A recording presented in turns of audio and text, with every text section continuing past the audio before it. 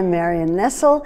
I'm a professor of nutrition, food studies, and public health emerita at New York University, where I've been for a long time, but I retired in 2017. I was an undergraduate science major because I wanted to know how bodies worked.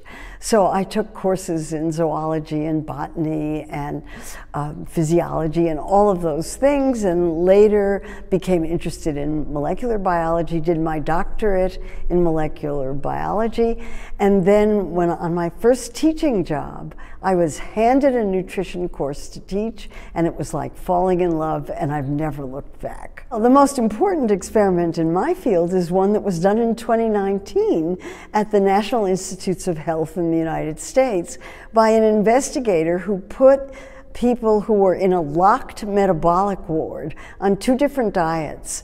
One of them with entirely ultra-processed foods, and then the other diet was just regular processed foods. And the people who were in the study had no idea which diet they were eating. They liked both of them, but the results were astounding and extremely unexpected. The people who were eating ultra-processed diets ate 500 calories a day more than the people who were eating the other diet.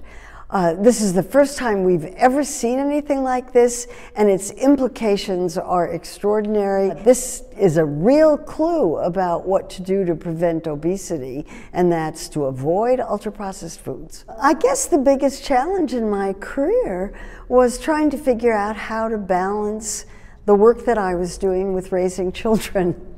Those are two full-time jobs, and there's not very much support in our society, or at least there wasn't at the time that I was starting my career. For women who had those two careers, I had to drop out of science and give up a lab science career because I just couldn't manage a family and lab science at the same time. I just couldn't do it. There are women who could do it, but I was not one of them.